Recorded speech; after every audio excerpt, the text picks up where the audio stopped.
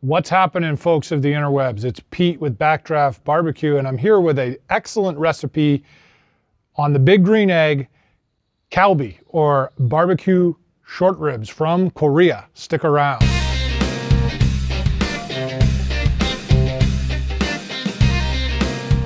So many of you have had short ribs on the smoker, big green egg, Kamado, whatever you're using. And they're delicious, right? They come in these cubes like this when you buy them, and they take, typically right around 4 hours to smoke if you want to do it the right way. However, I'm going to show you a 4 to 6 minute cook that will actually blow your mind. Let's get started first with the marinade we want to go with these. This is a very simple marinade, and there's more ingredients that you can use if you like, but we're just going to use some basic ones. I've shredded some fresh ginger. We're going to put that in there. And we're going to take soy sauce, and we're going to go with a cup of soy sauce. We're going to go with some fish sauce. And again, I'm not using like approximate measurements here, but you want to go with like a teaspoon of it or so. You want some garlic in there. Garlic is the one of the trinities of the Korean barbecue flavor. So you put a little of that in there. And then finally, you want to go with like a cup of brown sugar. So I've got that pre-measured in this bag. Once you have all those ingredients in here, you want to whisk them up really good and get everything dissolved. Now, just a note, there is a few other ingredients you could put in there, such as scallions, which I would highly recommend. I couldn't find any. They were out of season right now. There's also other ingredients people put in. Sake is very good in there. Little rice wine will add a tremendous pop to the sauce. Also, many people chop up kiwis or pears and put them in because that helps with the tenderizing of the meat, but that's not necessary, and again, they were not in season right now. So we've got a very simple marinade. I think the majority of the flavor rests in the quality of the beef. I'm using some beef from a local farm. It's organically grass-fed, and that is the key. So let me show you how you cut these. This is where this recipe kind of gets different. First off, you want to have a very sharp knife and not cut yourself. And again, as you remember, these short ribs come in usually 1 or 2 bones per cube, right? You got your bone right here. And when you go to the Korean restaurants, they cut it this way, right? And you have a very long strip. But this is the way you can use these for this recipe. What you're going to do is you're going to make sure there's only 1 bone. So we only have 1 bone here.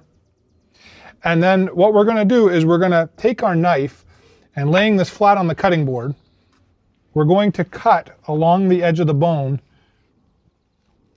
till we get to about 1/4 inch of the bone and the edge of the meat slab, right? Then we're going to kind of fold it over, and we're going to cut this again. And then we're going to fold it over again. And we're going to keep doing that, almost like unrolling a paper towel roll.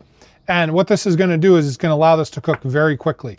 What you want to do with your knife is just quickly take it and make a few score marks on it. This is going to allow the marinade to absorb quickly. And we're going to go ahead and do this to all these bones. So stand by one. All right, I've got everything all cut up. I've flanked them all, as you can see. Just kind of cutting them. You want to take the rest of your marinade, okay, and just kind of drizzle it on top. And you're going to want to let this marinate for about 4 hours. It's not necessary to go a total 4 hours. If you got to cook them a little quicker, like we're going to do today, that's perfectly fine. But it's good if you can let them sit in the fridge for about 4 hours. See you in a couple minutes. Okay, so these have been marinating now for about 3 hours-ish. What we're going to do is we're now going to put them on. Now, I'm using my mini because this thing gets up to temperature really, really hot. And it's kind of like the Korean barbecue flare. You would put this in the middle of the table and cook your meat as you go.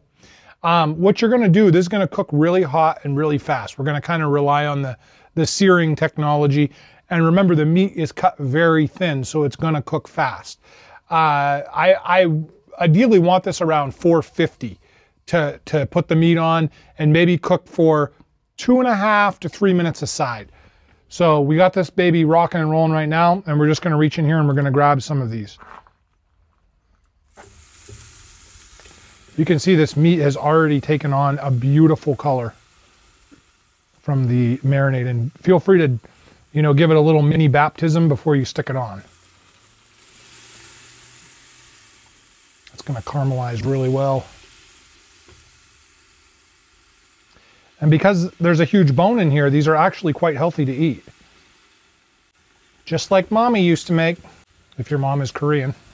And we're gonna lower that down and let her rip for about 2.5 to 3 minutes. Okay, so we've got these, they've cooked now for 2 to 3 minutes on each side. As the Korean tradition is, you always use your scissors to cut, right? So they'll take them, if you're at one of the places, and they cut it up into bite-sized pieces. And you can see it's a medium rare. That looks delicious. That's gonna be, hey, you don't steal meat off the plate. What the heck? Yummy. So what do you do with this? Hold on, let me show you. Typically you take the piece of lettuce, almost like a lettuce taco. You put a little rice in there, or kimchi if you had it. Put a little piece of meat on there.